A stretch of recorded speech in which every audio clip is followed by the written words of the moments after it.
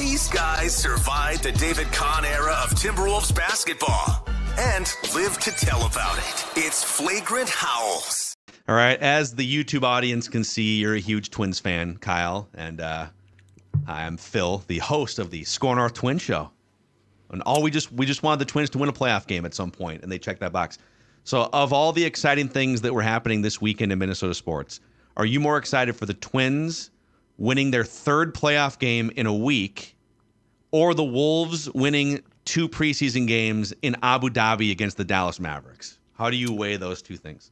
So it was a anniversary this weekend of my birth. So I have basically been on like a 48-hour birthday bender. I have worn this for like 3 days. So I started my birthday by watching the Wolves sweep the Mavericks in Abu Dhabi. Little stumble with the Twins on Saturday, but then they righted the ship on Sunday. So as good as the Twins have been, this is kind of a deep dive stat, but I don't think the Twins have lost a playoff series since Anthony Edwards switched jersey numbers. Yeah. So 2020, right? Yeah. So when Ant went from 1 to 5 about 3 months ago, I don't think the Twins have lost a playoff series since then. So you might be able to take that one and do what you want. But I mean, it's the math adds up to me. I don't know. Yeah. The Wolves Friday, Saturday. I'm coming into this season, maybe a little spoiler alert, trying my hardest to like keep expectations relatively professional and tame. Not and after throw those that Shake out Milton the window. Performances. Not after Because that. Nickeil Alexander-Walker might be the 10th best player in the league. Like he just like, I guess I'll just start for Ant on Friday and Jaden on Saturday, and I'll just be exquisite. The big man rotation of Nas, Karl, and Rudy was great. So I don't know where you want to start, but I came into Friday and Saturday being like, preseason games, let's not overreact. And then Saturday afternoon, between some mimosa and some Bloody Mary, I was like, actually, I think they could win 60 games. Yeah. I think, I'm glad you brought up a win total here because we will let's do 3 things on this episode. Okay. Let's do, a listener sent us, we can do this toward the end. Listener Isaiah Potts, he listened to our top 100 Timberwolves of all time episodes. That's right, we did 2 of them in the offseason. And he said, and we joked at the end of my top 100, said, we would keep going, but we're out of time. If a listener wants to send in the next 100 from 101 to 200, you're welcome to. We'll totally read it on the show. Isaiah Potts has done just that. He has the next 100 best Timberwolves from 101 all the way to 200, and we will read that list. So we'll do that. We've got ESPN win projections from Kevin Pelton from Analytics. But let's start with just going back and forth. Let's just overreact to the Timberwolves beating the Mavericks in their first 2 preseason games. I want to know, unless you throw one out, I'll throw one out. We can go back and forth on these. The best things you saw in the first 2 preseason games. You start us off. So a little context here. Again, if you missed him, Anthony Edwards did not play on the Friday game because of a slight ankle thing, played on Saturday. Jaden did not play on Saturday, slight ankle thing. They're both totally okay. But the biggest, best takeaway from those first 2 games, without a doubt, is the play of Karl-Anthony Towns. He looked 100% healthy. He looked 100% comfortable. I think it was the Friday game, the first possession maybe. Karl just let one rip like he was playing for the DR from 30-some feet out. He's attacking the basket. His defense looks good. The big man, when he was out there with Rudy, they didn't look awkward. So without getting into my second and third one, I just think overall the play of Karl-Anthony Towns, he looks as healthy as ever, maybe as happy as ever, and that's important. I know we've talked about hierarchy and all this stuff, but in a league that just needs talent, talent usually helps you win games more than any other sport. He is the perfect, second banana, if you want to call it, for Ant, and he looks about as locked in, and they're getting him in the right spots, pin down threes and stuff. So I thought he looked phenomenal in those first 2 games. Can I add to what you just said, which is talent wins games in the NBA? I think egoless talent wins games in the NBA because we've seen examples where there's 2 or 3 guys, usually James Harden's involved, and they all think that they're the alpha, and then they get mad at the coach or they get mad at each other or whatever. And then ego kind of ruins the whole thing. But then you see other examples like the Celtics from 15 years ago, Kevin Garnett, Paul Pierce, Ray Allen, Rajon Rondo, or the Miami Heat with LeBron and Bosh and Dwayne Wade. By the way, I am not comparing yet Edwards, Cat, and Gobert or McDaniels or whoever your big 3 is yet. I'm just saying we see examples where a bunch of talent on the same team and things get weird. But when a bunch of talent gets together, moves their egos aside, and just plays for each other and plays to win, I think that would be the hope with this team. Whether you want to use a pecking order of like Anthony Edwards number 1, Cat number 2, whatever, we can debate all that stuff. But Karl-Anthony Towns looks a little bit more refreshed than maybe we've seen. I don't know if it was the FIBA World Cup stuff. Maybe there's a refreshing feeling to just not having the weight of the entire franchise on your shoulders, seemingly, now that Anthony Edwards has kind of risen into that role, right? Maybe he just feels like, this is great. I mean, I'm just going to come out here, shoot threes. I'm empowered to shoot threes. It worked really well for me in the World Cup, and Anthony Edwards is over here as the Batman. You know, I guess time will tell once we see some actual regular season games. But I agree. Like, his general dominance so far in the preseason has been great to see. And there's one play, because again, I know if you're critical or you're a glass half empty person, you always want to be like, well, it's preseason. The Mavs didn't have so-and-so. They played a bunch of rookies. There was one play that stood out that is impenetrable and undebatable, and is in the second game, I think, on Saturday, when Karl went coast to coast diving for a loose ball in a meaningless preseason game. Yeah. Truly, like a play that if Karl's on the ground, it's usually because he drove to the basket, fell down, and didn't get a call. Like that type of performance and effort. You want to talk about like leadership and all that other stuff. Like you got a guy who's making the most money on the team or whatever, and he's diving for loose balls in a preseason game. That was actually worth something to me because that showed a level of commitment. I mean, they took those 2 first preseason games so serious and businesslike that he really stood out as like the number one thing. But there was a lot of other good takeaways, so I'm curious to see what you got. Dude, all of this, like Wolves diving on the floor in preseason games and some of the other players we'll talk about just playing their asses off, again, in preseason games. Bet the Wolves for the in-season tournament. Oh, my God, I think so much of it's going to be who cares the most in November and December. And there's going to be teams like LeBron and the Lakers or the Warriors where, like, that's not – their goal isn't to peak in Vegas the second week in December, right? The Dallas or the Denver Nuggets at this point probably don't need to be peaking the second week in December. If you're the Timberwolves, you should be trying to win as many games as you can early the whole season. You should be trying to get to 55, 60 wins if you can, right? And put the league on notice. So I think the fact that they're diving all over the place in the preseason tells me they're going to try like hell to come out of the gate hot, unlike last year. Bet the Wolves for the in-season tournament, kids. Would there be a more Minnesota Timberwolves moment than like winning the inaugural the inaugural in-season tournament? Yeah. I mean, am I wrong? Would we be hang the biggest that banner, accomplishment in franchise history? Is like, would that be a bigger accomplishment than getting to the Western Conference Finals and losing in 6 games? That's up for debate. We put that on a pretty big pedestal, right? Like we got to the third round of the playoffs one time and almost got to a Game 7. Hang the banner. I mean, but this one, it's like we won a tournament. It's on ESPN. It's on TV. Vegas. Yeah. It's in the same weekend as Vikings Raiders, which I don't know if the Vikings will have a team by then, but it would be a pretty substantial moment. So I'm with you that they, again, to bring it back to this Abu Dhabi doubleheader, they looked like a real professional basketball team. And I know that doesn't mean much in October, but I'm putting more and more stock into preseason performance because they looked like complete garbage last preseason, and it translated right into the start of the season. Yeah. Okay, best things that we saw. I'm going to give you sort of 2 guys in one bundle here.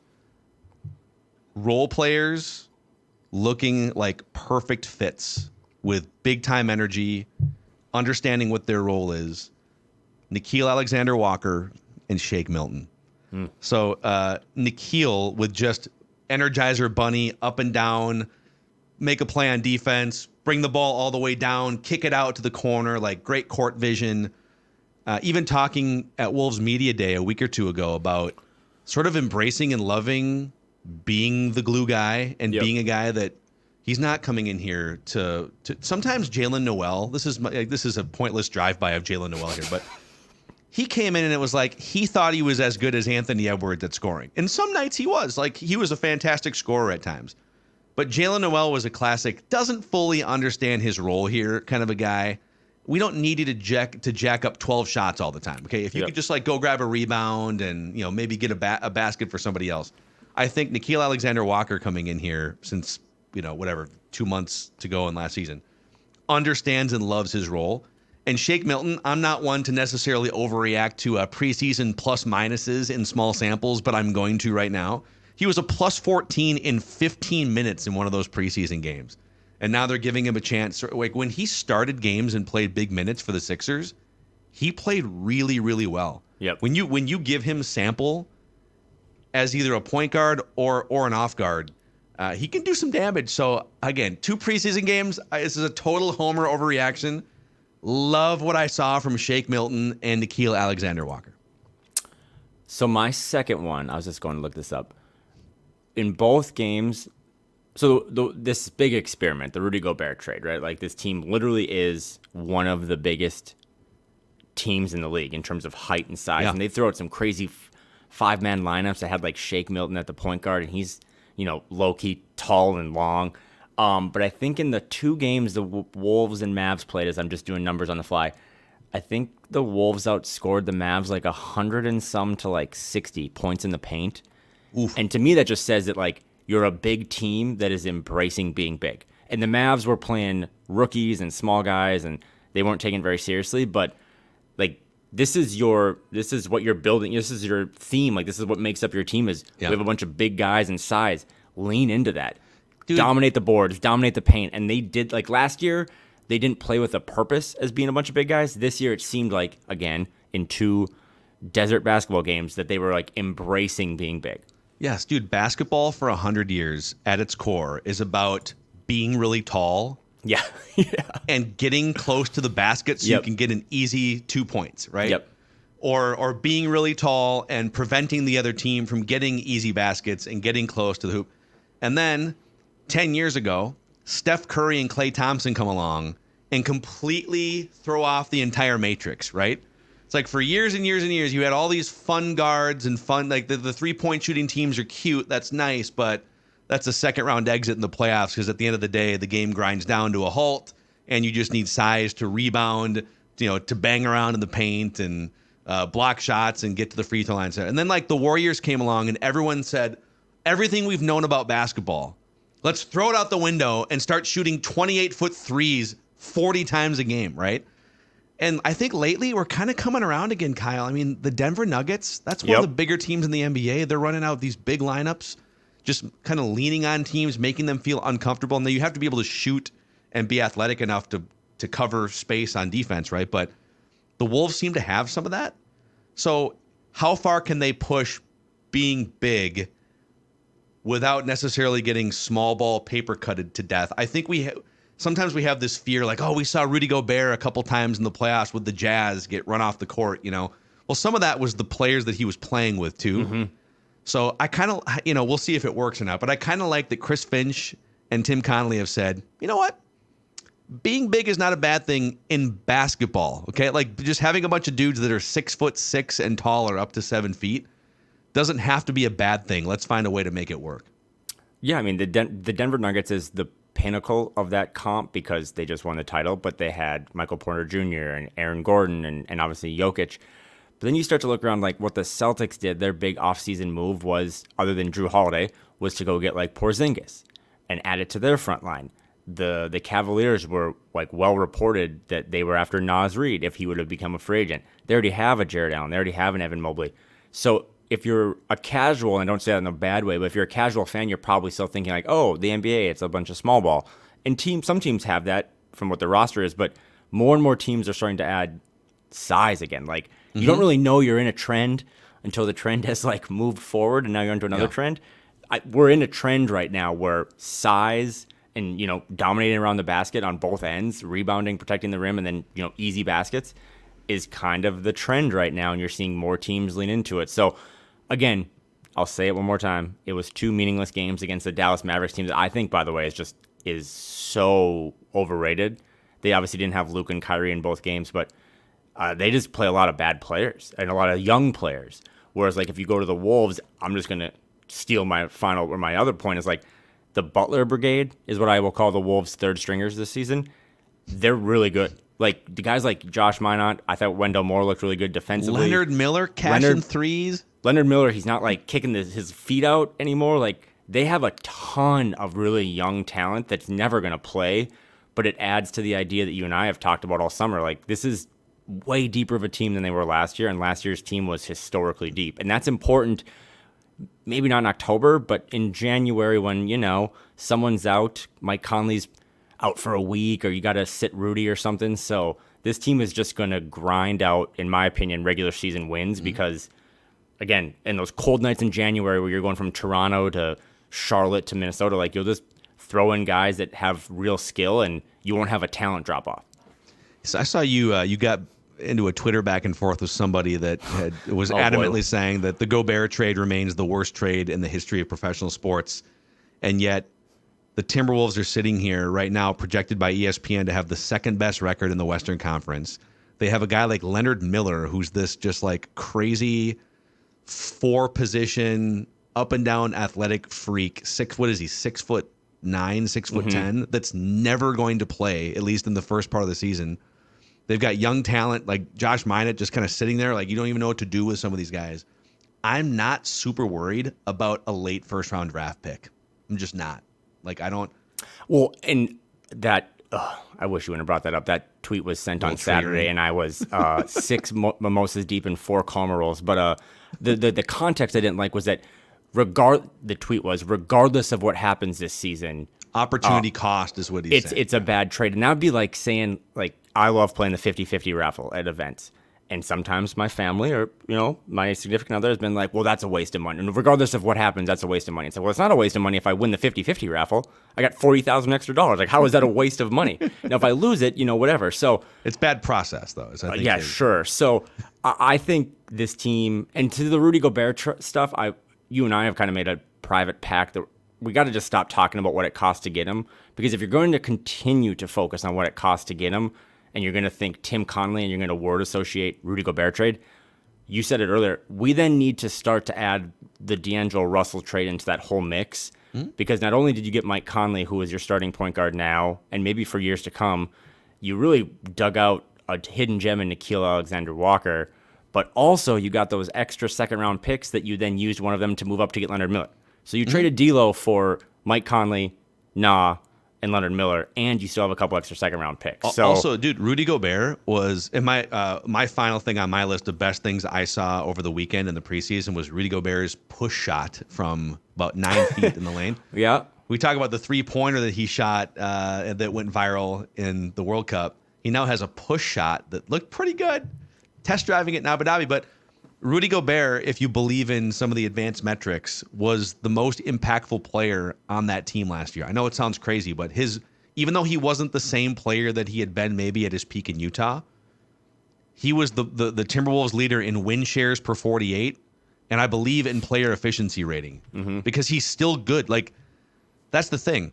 Some of the other pieces maybe didn't fit perfectly around him, but you got to the playoffs.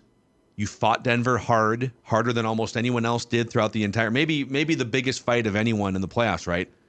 In large part because Rudy Gobert made life more difficult than most people for the Nuggets, most valuable player, future Hall of Famer, Jokic.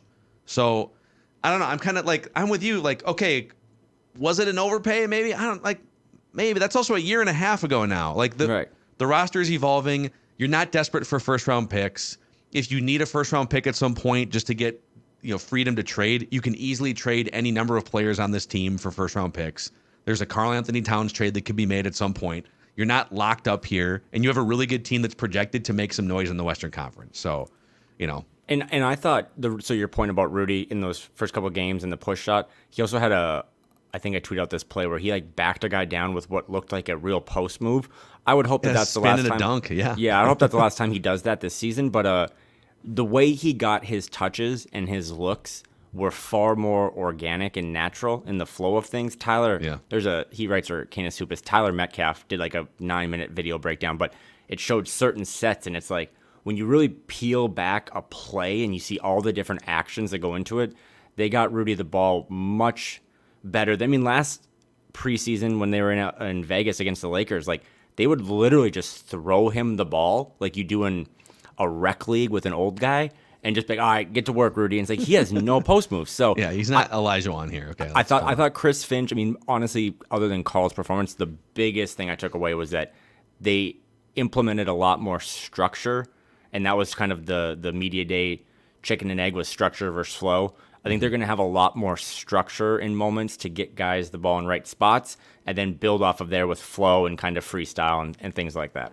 I like it, man. Just like this show. Real basketball talk. Ooh, You know, I had yeah, to snap out of it. Let's get back to hit jokes. you with the football sounder. Football. Figure it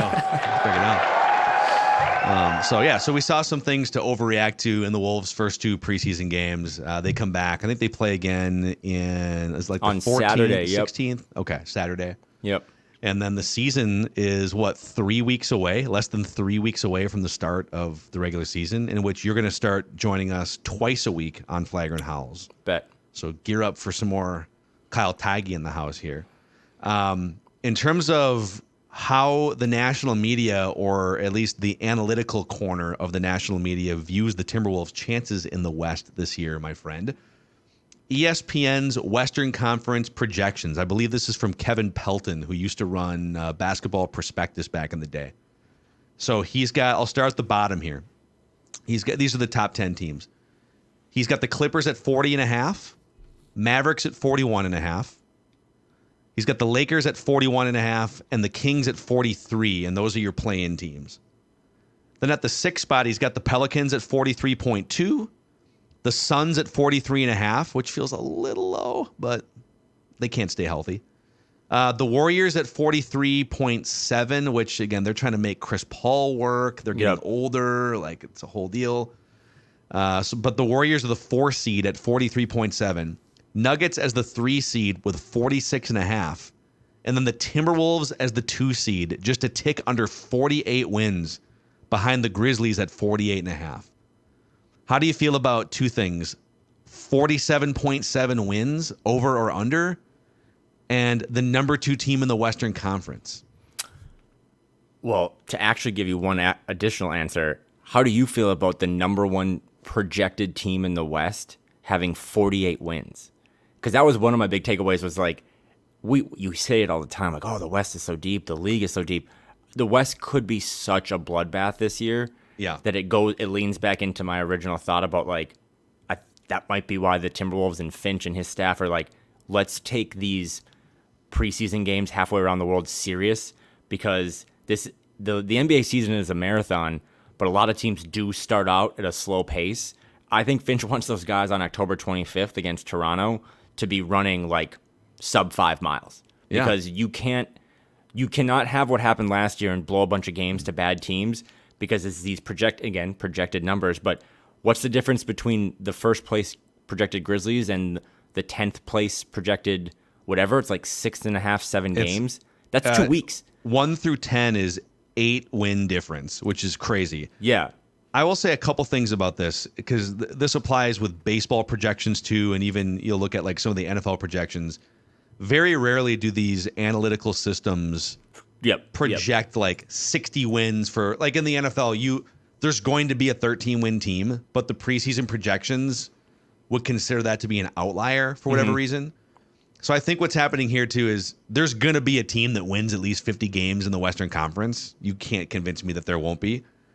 But what this is saying is there's 10 formidable teams on paper here, but then there's also teams that aren't listed, Kyle. So let's go. I'm just trying to see. The Jazz aren't listed. They're feisty. The Jazz are going. The Jazz aren't going to win 12 games, right? Like they're going to be a feisty, competitive team. The San Antonio Spurs have interesting talent and one of the best young players in the world who's going to be trying to figure it out in his first year in the NBA. And who else didn't make this list here? I mean, the Mavericks aren't on this list, and they've got Blazers. The Blazers. Yep. Oh, the Mavericks are on here. Yep. But the Blazers, I know they traded Dame, but like they've got interesting young talent. That's not like a rollover 14-win team, right? So even the teams that aren't going to make the playoffs in the West are going to be, hey, it's the second end of a back-to-back on the road, and you're going to play the Blazers tonight. That's not a gimme game by any means, right? Well, I wanted to set that stage because the original question is, what do you think about the Wolves being projected to finish second in the West? And as much as I am a homer, like, is it really that outlandish? Because every team and every fan base can do the what-if game, but I was looking up the last year's standings, right? So the Nuggets and the Pelicans, so the first-place team and the 10th-place team, had an 11-game differential, right? The Nuggets won 11 more games than them. So the Wolves finished 8th, and they were 42-40. But they were 3 games out of what would have been the 4 seed. So for this, again, like what Pelton is telling us is that it might look a little different in the standings than one would think. It's not just going to be the Lakers 1st through 8th, and that it's going to be so tight that if the Wolves can just clean up those Detroit Pistons on New Year's Eve and those Houston Rockets in January and win those games that you were up by 20, there's really no reason that this team can't get to. I mean, the Kings were 48-34.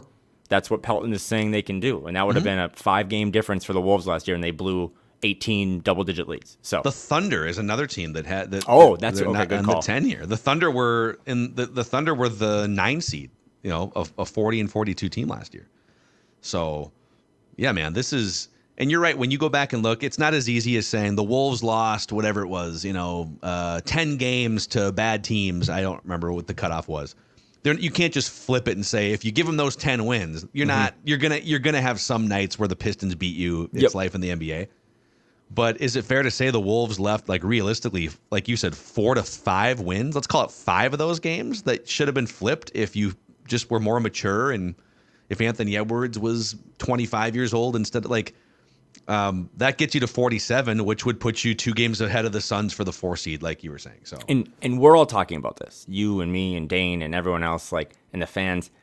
But what I picked up from Media Day, and Kyle Anderson talked about it, the team is talking about this. They're talking about the lack of maturity they had, whether it be with internal fighting or just not taking games seriously.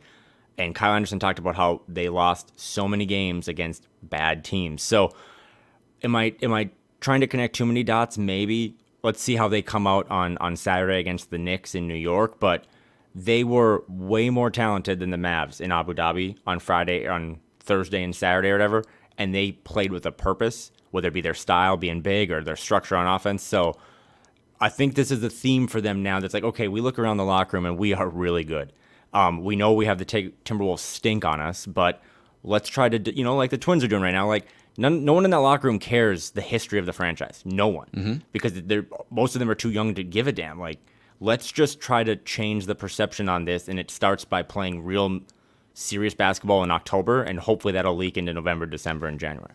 I'm glad that you got the Twins jersey on here. I'm glad that you brought I had up a shower, man. The Twins. It's 6 days of birthday celebration. No showering. One thing I love about the Twins this year, as they crept closer and closer to win the division, and then we got the playoffs on the horizon here. There's been a lot of Twins teams in the past that tried to distance themselves from the stink of 0-14, 0-15, then 0-18. Front office all the way down to players. Reporters would ask them questions 5-6 years ago, right? Hey, what do you think? It's been 15 years. Now it's been 16 years since you last won a playoff game or a playoff series, and most of the players or front office people or manager or whatever that's not us. Listen, that goes back to the early 2000s. They would sort of lead their answer with, we have really nothing to do with this. This year's team was different, man. Like Kyle Farmer in his champagne-soaked division championship shirt and hat gets on the Bally Sports North microphone and says, we are very much aware of the 0-18, and it ends this year. And Ryan Jeffers, same thing, right? Dude, Pablo Lopez shows up for game 1 of that wild card series wearing a Johan Santana jersey. Johan was the last pitcher before this year to win a playoff game for the Twins. There's something about when you dismiss, hey, I was born in the early 2000s. I wasn't around in 2004. That's true, but the fans were around in 2004. Yep. The fans were around in 2006 and 9 and 10. So when teams dismiss the failure of the franchise, it's kind of like dismissing the fans in a way. It's sort of disrespectful. So now there's been some Timberwolves players like Karl-Anthony Towns who's been around for about a third of the misery going back to 2004, the last time the Wolves won a playoff series. But I would urge the Timberwolves to not fall into that trap. Chris Finch, front office, hey, man, just because you weren't around in 2009, 2011, when this team was garbage, the fans were around. So I don't think it's as big of there's not like a streak that the Twins had a streak. There is no I guess the streak would be they haven't won a playoff series since 2004, but no one really talks about that streak. But own the stink, I guess, is the moral of the story here. No, wait, no, I love that. can we just talk about that a little more? Own the stink. Yeah, that's better than 50 is nifty. I don't think I was saying the opposite of that. No. I was just thinking Royce Lewis comes to mind as we're just going to talk more Twins here, is like being cognizant of the dumpster fire that is your employer while also being like I remember once I literally did that. I asked Ant at some point last season in a locker room setting, I was like, do you know who David Kahn is? No idea, right? He's not aware about the Joe Smith stuff. Like that stuff is Timberwolves lore, and I'm with you. Like, I think you should acknowledge it, like wear a Johnny Flynn jersey to a playoff game, right? Like make some jokes, but also these guys are so young. It's like that we didn't mess that up. Like we're here, we're fresh, we're ready to end that streak, to end the stigma. And I do think the younger guys, especially Ant, I think Naz Reid is another one too, that's like, we're not concerned with what happened in the past or how it happened, but we're cognizant of what happened, and we are going to do everything we can to make sure that is no longer. I mean, if you're a Twins fan, and I am, like, I think the next 10 years of your life are just going to be different because they've won a playoff series. Now, it would be great if they won, a World Series and multiple playoff series, but you can talk to it more than I can. But over the weekend, talking to my friends, like the perception in Minnesota right now of just a sports city is different than it was a week ago, and the Wolves can play a really big part in that as well as the Twins. We were the 40-year-old virgin, man. And now it's like the end of that movie where they're dancing around and whatever. It's like that's Twins fans right now. Bags of sand. So yeah, I think I mean, just to put a bow on this Twins conversation, there is a certain like exhale and cathartic feeling. They've now won 3. I don't think it's a coincidence. Once you get the first one, all of that pressure goes away now. This is great. No expectations. Now at some point, okay, maybe they get to the next round, they lose, and then like there's going to be more expectations into next year. I mean, you never just like get away without expectations in sports, but it's a sweet spot when you can kind of free roll your way into a run like they're in right now. And I think for the Timberwolves, even though the Gobert trade put some expectations on and Anthony Edwards has expectations, I don't think yet it's championship expectations. Mm-hmm. Right. Go play your ass off in the regular season and go win a playoff series for the first time. Get that exhale, sort of cathartic feeling or experience, and then we'll see where the expectation meter lies in a year from now. And you are way more dialed into the Twins than I am. But I will say one thing that I really enjoy what the Twins have done, not just this past week and this week with the games they have, but also just this season, is they have really embraced their past. And that helps, right? Having, the Joe Mauers come back and the Torrey Hunters and all these guys come back and be a part of it so that the younger guys do know who Joe Smith is or do know some of the stuff. So that's another reason why you and I are at the forefront of this. But whenever the ownership thing does hopefully eventually get to the finish line, having Kevin Garnett back, having some of those other guys that are really the only pillars of success for the mild time that this team had it, will also be a good way. Put Kevin Garnett, give him a clicker and put him in that theater they have and let him just show some tape of what it was like in Target Center in 2004 and how crazy that place was. This is the time I punched Francisco Elson in the nards in Game 2. Yes, and then Rudy will be like, "This is the time I punched Kyle." So yeah, just having that history. I'm with you. It'll be good for this franchise to embrace some of that, and the 35th anniversary and wearing these throwback jerseys 21 times, significant number. I think is their step in the right direction, but it'll all come back to can you win? I think the Vegas number is 47.5, but can you win 48 games? Can you get close to 50? That's the first step in this linear process moving forward. Yeah, I got the over, by the way, of course. Always bet the over on the Timberwolves. Would you like me to start at 101 and work my way down to 200, or 200 and work my way up to 101? For this, I'd prefer you start at 101 because there's no way by 170 these are real people. Like Leonard Miller is probably 125 and he hasn't played yet. I'm just going to peek here and see. Okay, I'm not going to peek too much. I want to unveil this and see it. I can't name 200 Timberwolves players, and this is my favorite team. You know what though? I mean, I'm looking at the next 25, and these are definitely, like, if you're a diehard Wolves fan, mostly household names. So this is from listener Isaiah Potts. We already did our top 100 Timberwolves. You can find that podcast from a couple months ago on the Flagrant House podcast feed. Click the like button and the subscribe button on the SKOR North YouTube channel, and a 5-star rating and a positive review on Apple Podcasts and Spotify to help us grow this Timberwolves lifestyle community. So Isaiah Potts, take it away here. 101, crunch. That's Okay. right. He's got Keep the going. mascot 101. Okay. 102. I'm going to go. I'm not going to say all the numbers. I'll just take you to 110. We can react. Michael Olowokandi, Danielle Marshall, Brandon Roy, Andre Miller, Tayshaun Prince, Nickeil Alexander-Walker, Chris Dunn, Rod Strickland, and Chase Budinger. Who, by the way, I saw Chase Budinger on like ESPN The Ocho playing in some beach volleyball thing a couple weeks ago. He's crazy good. Like, he was a good basketball player coming out of Arizona, and then he had a stint in the league. He's like a dynamite volleyball player. Yeah. Yeah, I mean, Andre Miller, I think you said that. I mean, Tayshaun Prince was also, I was pretty excited. Tayshaun Prince was when the late, great Flip Saunders was managing the team, and basically, with all the youth they had and Dunks After Dark and Levine and Wiggins and Cat, he like brought in a veteran for each position group. I think it was Andre Miller in the guards, Tayshaun in the forwards, and then KG with the centers or the big men. So that was, I like that because that was like a business 101 of like, let's bring in some old consultant who can mentor the youth. But no, those are pretty good names. Did you say Rod Strickland? I said, let's see here. Did I make that name up? I'm like Rod Strickland, yeah. Rod Strickland. The old Blazers guard, right? Oh, he had a cup of coffee here. Okay, yeah, he wore number 1. All right, like yeah, 90, like 2000. Yeah, I think it was like 2000. So okay, that's a pretty good 1 to 110. Okay, 111. Jalen Noel, Alexi Shved is 112. Lance Stevenson was here for like a couple 10-day contracts, right? Sean Rooks, Anthony Carter, the basketball player, Jordan McLaughlin, Roni Turioff, Josh Howard, Wes Johnson, and Anthony Randolph bring us to 120. Okay, the Wes Johnson one hurts. That he's that low. That's Number a 4 tough overall pick, right? That's a tough hang. One of the picks, just coming out of Syracuse, I hate that school because they've just given the Wolves so many lemons in the draft. But that one is the biggest. Ronnie Turioff was really cool. He was in that undersized power forward energy guy off the bench that the Wolves have had more than anyone. But yeah. Ooh, okay, Wes Johnson. Okay, 121, Luka Garza. 122, Kendall Gill.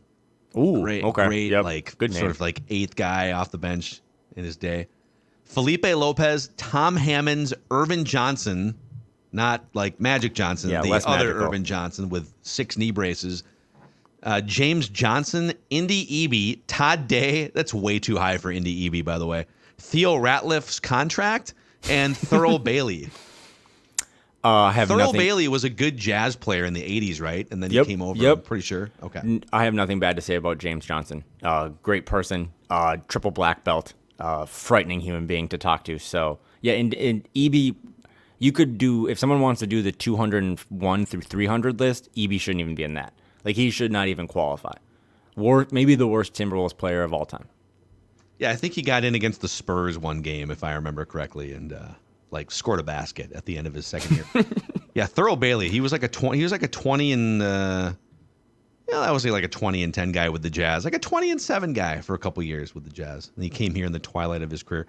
Okay, Luke Mbamute, 131, Luol Deng, 132, and then Lauren Woods, Oliver Miller, Robbie Hummel, Quincy Lewis, Kevin Ollie, Gary Neal, Ryan Hollins, and Stanley Roberts. Gary Neal, that's a name drop. Wow. Ryan Hollins played way too many minutes, but was a serviceable center. God, this is a really depressing list. Do any of those names stand out to you? All of them stand out to me in some way. There's some big men in the KG era here, like Lauren Woods, Oliver Miller, and Stanley Roberts. They tried so many other big men when KG was here that in almost any section of like 10 players on this list, you're going to find 2 of them. And then Quincy Lewis, U of M legend, had a nice little career in the NBA. A friend of mine. 141, Glenn Robinson III, Sheldon Williams, 142, Ramon Sessions, Austin Rivers, Keith McLeod. Is it Keita Bates-Diop, right? Keita Bates-Diop still in the league, now plays for the Suns, actually. Adrian Payne, Sam Jacobson, another former Gopher, Juancho Hernan Gomez, and Robert Pack bring us to 150. This is this, now that you get into this part of the list, this is very similar to when you're at therapy, like 6 weeks in, you start really digging into stuff of like why you don't sleep at night anymore. Yeah. It's like, because that happened when you were 18. It's like, yeah, I watched Ramon Sessions. I thought Ramon Sessions was like the point guard of the future. But it is first round pick for Adrian Payne. And the one real serious trend that comes through this list, even more than the list you made, was that this franchise has been so unsuccessful for so many years that they were a stopgap for like, well, we don't have a lot of talent. Maybe we can go get that guy who used to be good or whatever. And thinking that they would like, really like the Nickeil Alexander-Walker thing, but the inverse. They went and found this guy that was maybe untapped potential and brought him in. And they've developed him. They would go get these guys that were like, oh, you were good over there. Maybe you'll be good here. And then it was like Mike Miller. It's like, I'm just not going to shoot threes. It's like, oh, cool. All right. Why am I here? Okay, 151, Derek Martin, Trevion Graham, Randy Brewer, it's an old school big name there, Cole Aldrich, Lazar Hayward, Jarrett Culver, Howard Isley, Shabazz Napier, Bob McCann, and Will Avery. Will Avery, I think, wasn't he a first-round pick out of Duke during the KG era? Yep. Pretty sure. Cole Aldrich was on the books, the financial books, up until like 2 years ago. So shout out to him. He should just be hired just because he was still cashing checks and like was literally cashing checks at a moment that I was covering the team where I tweeted out like the Wolves should just put Cole Aldrich in, and he like tweeted at me like, I'm watching the game from the couch. And I just cashed a $400,000 check on Friday. So that's great. He's got the Bobby Bonilla plan, I guess. Yeah, pretty much. Okay, 161, Kirk Snyder, 162, Reggie Jordan, 163, Aaron Brooks, Jared Bayless, Brad Miller, Costa Kufos, Greg Monroe, Sidney Lowe, the player version, not the coach version, Josh Minot, and Nate Knight round us out to 170 here. And if you're still listening to this podcast, wow. Send us your Venmo. We owe you money.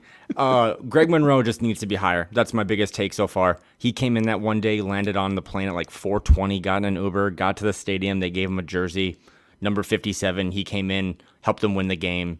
Forever and lower. The Moose, Greg Monroe. You know, one time, because he played for the Bucks for a little bit, if I'm not mistaken, right? So I have some family in Milwaukee, and I remember we went to like some new trendy brunch spot in like the 3rd Ward, and we're sitting at our table, and I'm looking over to the front of the restaurant, and there's just a giant 7-foot human being patiently waiting for a table, and it was Greg Monroe. Just great guy by all accounts too. Yeah. I think he was on a 10-day, but the team, like, you know, he's on a 10-day, so he's here for 10 days or whatever. Some of the teammates that are still here were like, it was cool to have that guy around. Like, he was a great locker room presence, was really helpful, like in pregame workouts and stuff, teaching guys little post moves. So I think he might be out of the league now for good, or maybe he's overseas, but I'll never forget the Greg Monroe era. Okay, 171, Troy Daniels, Maurice Evans, Mike Brown, Shane Heel, a great Australian three-point shooter, I should say, Ed Davis, Jason Collins, Rodney Carney, Michael Doliak, Mark Jackson with a C, and then Sasha Pavlovich get us to 180. I'll keep going here. Yep. 181, Gerald Glass, Malcolm Lee, Bracy Wright. He was Indiana Hoosier, if I'm not mistaken, Bracy Wright. Damian Wilkins, Cameron Reynolds, Donald Royal, Brandon Rush, Anthony Bennett, a former #1 overall pick there. Justin Patton, who was a first-round pick, I think, for Tom Thibodeau. Yep. And then Kelvin Booth. And then here's the last 10 for you. This is great, man. This is a great list. Is it DeJuan Wheat or DeJuan Wheat? Not gonna work here anymore. Brian Cardinal, Justin Hamilton, Alan Crabb, Jake Lehman, Leandro Balmaro, Pat Durham, Damjan Rudez, Keelan Martin, and Omri Caspi is the 200th best Timberwolf in franchise history. Thank you, Isaiah Potts. You are hereby the 3rd member of this show. I think like 186 was Brandon Rush. I just remember that name because the first ever content I did, I wrote a piece on is Brandon Rush, the best Wolves 3-and-D guy in the history of the franchise. And he might have played 20 games, and it took me 6 days to write the blog post, and it was terrible. But the fact that Balmero made the top 200 is insane to me. We need to talk to the committee. Because I don't know if what rank was he? Do you have it on there? Leandro Balmero? Balmero was, hold on a second here. He was 196. 196. Without checking it, I would bet my life he did not play 196 total minutes for the Timberwolves. I'll check. There's which no tells way. you He played like 7 minutes in one season, right? Yeah, so that's a tough one. But I'm glad to see Josh Minott was in there, even though not really getting a stint yet. But I would very much put Leonard Miller in the top 200. Leonard, if you're listening, you are a top 200 Timberwolves player of all time.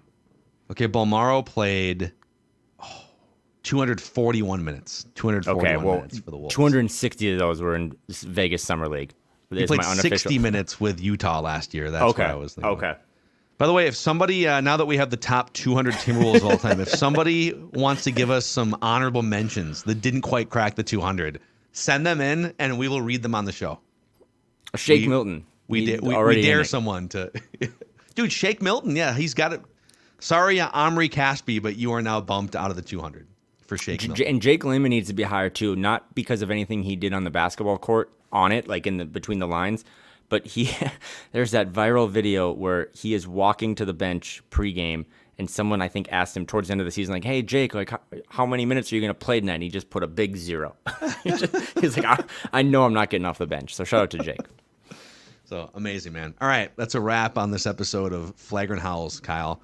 You can get back to your laundry hopefully in time for Game 3 at Target Field. And prepare for the next Wolves preseason thrashing of, I think the Knicks are the next opponent. Gerson Rosas and the Knicks on Saturday. Revenge game for both sides. Right? The Nate Night revenge game coming up. All right, there it is. Flagrant Howls, your favorite Timberwolves lifestyle podcast.